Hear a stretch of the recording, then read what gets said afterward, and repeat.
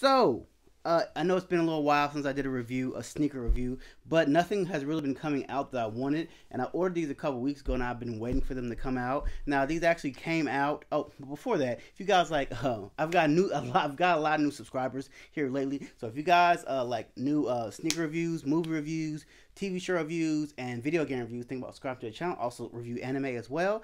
Think about subscribing to the channel, and please drop a like. I would highly appreciate that. So without further ado, let's get into these bad boys. Now, the Nike SB Dunk Mummies were released around the end of October, for right before Halloween. I want to say October 27th, right before Halloween they were released.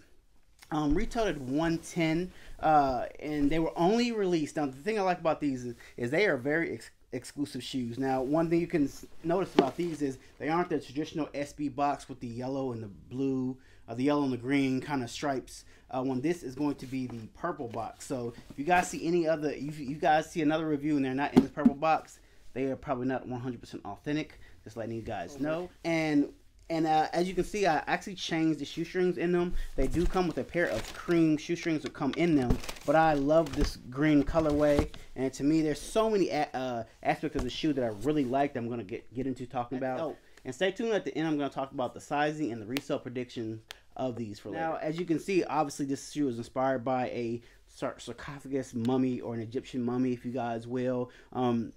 Now, obviously, the lining of the shoe kind of represents the kind of rags of the mummy, and it's kind of almost this kind of polyester / denim type feel that goes through pretty much the host of the lining of the shoe, and kind of hit with this Nike check, which is kind of almost a premium suede, which is a very dope touch. Now the good thing about most of these breakaway mummies, is what I call them, or these breakaway shoes, is there's actually a lining of the shoe that you can actually take these apart, and there's it's almost, if I'm not mistaken, this color, like you can peel back every lining of the shoe and the shoe is going to be this. Now, I'm not going to do that. I love the aesthetic of these shoes. I love the mummy aspect. So to me, peeling this away would kind of defeat the purpose of this shoe, but the point of this is a skateboard shoe. So the point of to have that distressed look, or that outer look, the other lining of the shoe, is basically to give the concept of once you skateboard in the shoe and beat it up so bad, it starts to show the other side of it. But I don't skateboard, so that's not going to happen. And I'm not going to just peel it. So, but like I said, the most part of the shoe is covered in that kind of polyester / denim material, kind of like giving us the aesthetic look of an entire mummy. And the dope part I love about this is the small details in this shoe. A lot of people think this is a spider, but this actually is a beetle. Now, if you guys can, basically, this is the type of beetles that actually they actually crawl in your skin and basically kind of eat you alive. Now, if you guys remember from the movie Mummy, a lot of you guys will, if you guys can remember the movie The Mummy, that's kind of the aspect that we're going for, that they were real. I say.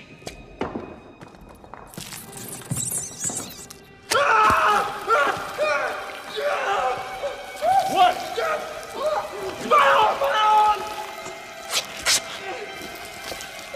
Whoa! Hold it! Do something! Do something! Not that! Not that!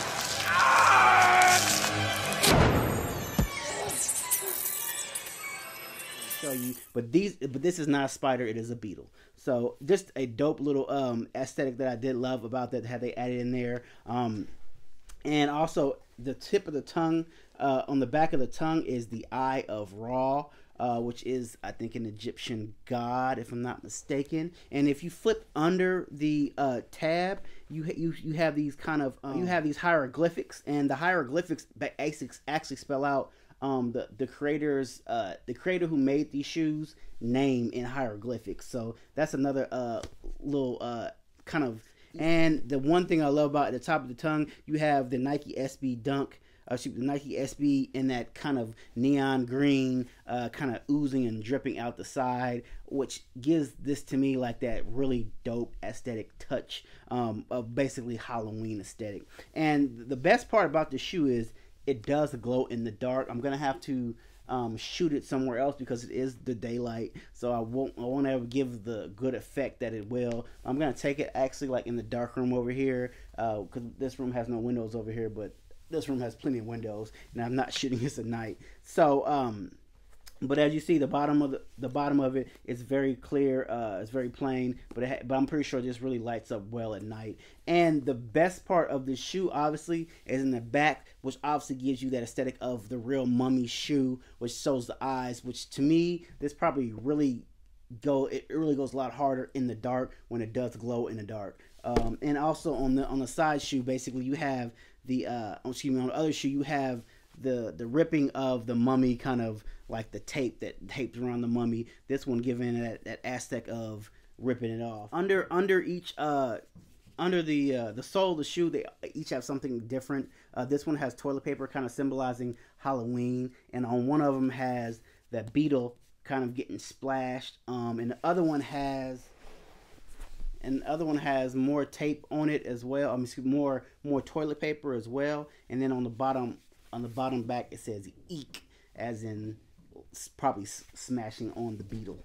So there's just a lot of dope Easter eggs in this shoe that's gonna make this shoe very sought after and very hard to get. Now, like I said, the retail price for these was $110. Now, these are going to be aesthetically hard to get because these were only released, weren't even released on Sneaker App. These were only released in sneaker shops. So the resale on these is actually going between $500 to $800, and they're only going to go up from there. So I would highly suggest, if you guys want these now, I would highly suggest getting them now. Now, generally with SB Dunks, I do generally wear like a 10, or I can wear a 10.5, but I can also fit a 9.5, and the 10 and the 10.5 were just going really more expensive than I really wanted to pay. So I can squeeze in a 9.5, and that's basically what I did with these. So my SP Dunk Paws, my SP with the paws are 9.5, and they fit perfect. These fit a little tight, so if you guys were getting this, I would go true to size. I would go up maybe to keep true to size, or go up a half size. Like I said, I can squeeze into these 9.5s. It's not gonna like kill me, but 10 probably would have been fit a little better. But what the paws fit me, and they're 9.5, and they fit me perfect. So, but I mean, it is what it is.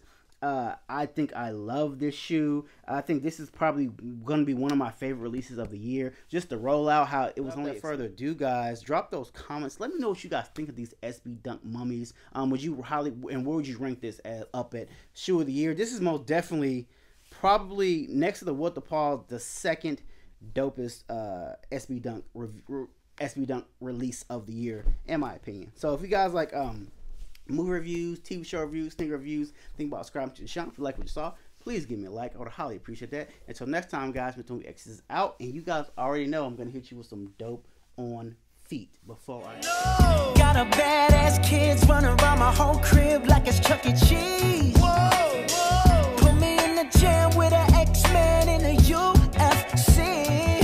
Can't believe it. I'm in disbelief. This bitch got me paying her rent, paying for trips, diamonds on her neck, diamonds on her wrist, and here I am all alone.